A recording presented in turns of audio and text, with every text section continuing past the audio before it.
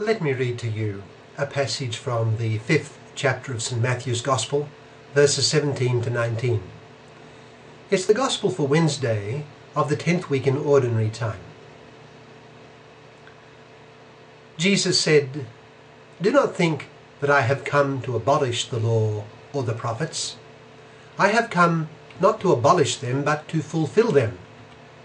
I tell you the truth, until heaven and earth disappear, not the smallest letter, not the least stroke of a pen, will by any means disappear from the law until everything is accomplished. Anyone who breaks one of the least of these commandments and teaches others to do the same will be called least in the kingdom of heaven. But whoever practices and teaches them will be called great in the kingdom of heaven." That's from Matthew chapter 5, verses 17 to 19. What does it suggest to us? Well, it is very obvious in the Gospels that a major point of dispute between our Lord and many of the leaders of the Jews was the way the law and the prophets were to be interpreted and put into practice. For example, one of the most distinctive features of the religion of the Hebrews was the Sabbath day. It is one of the 10 Commandments, and for instance a comparison of the religion of the chosen people of Israel with that of the nations of the time, like Egypt, Mesopotamia, Greece and Rome, shows the distinctiveness of the Sabbath even more. For instance, the commandments were given to Moses following the departure of the children of Israel from Egypt. But while there were many festival days and religious processions in Egypt, there was no weekly obligatory Sabbath.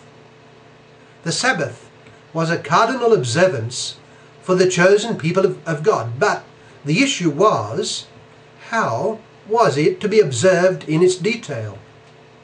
For instance, our Lord was attacked for healing on the Sabbath. He did so even in the synagogue, no less. In debate on the point, he routed his opponents. But the opposition became even more implacable as the jealousy at his manifest authority increased. In their accusations about him, he was being set against the law of Moses.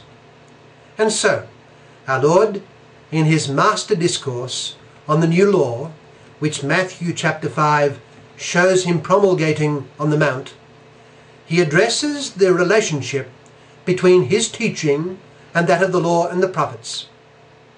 He says, he has not come to abolish the law or the prophets. On the contrary, they occupy the highest place in his revelation, and to this point they had not been fulfilled. As our Lord makes clear elsewhere, the scribes and the Pharisees fussed over the washing of cups and plates, while they neglected the weightier matter of the law, such as mercy and justice. The law and the prophets awaited fulfillment in all their detail, and it is He, Jesus Christ, who has come to fulfill them. Just as there is a letter to the Hebrews showing, for instance, that Jesus is the true high priest, so the Gospel of St. Matthew shows to the Hebrews that Jesus is the fulfillment of the law and the prophets.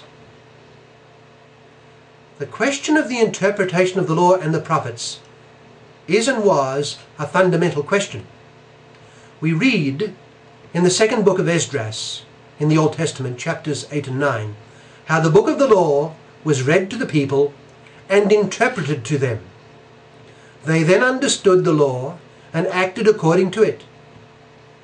Many of the details of the Mosaic law were a divinely guided interpretation of God's revelation, intended, of course, to relate only to a certain stage in the history of God's people.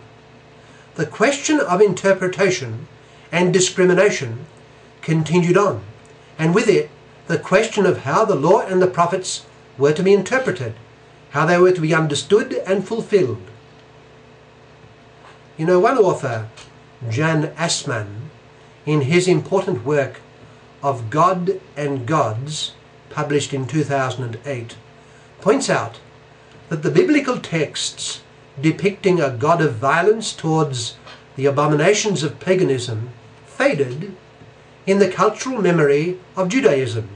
He says that on page 126, because undoubtedly they were more wisely interpreted. Well, how is God's revelation to be understood once it has been received? Jesus Christ reveals himself to be the fullest, the truest, and the definitive interpretation of the law and the prophets. Not only is he its true and definitive interpretation, the light according to which the law and the prophets are to be read, even more importantly, he is also its fulfilment. The law and the prophets remained and would have remained unfulfilled were it not for Jesus Christ. Jesus Christ extended far beyond expectation the divine revelation granted to man to that point, and he far exceeded in his person all that the law and the prophets had demanded of sinful man.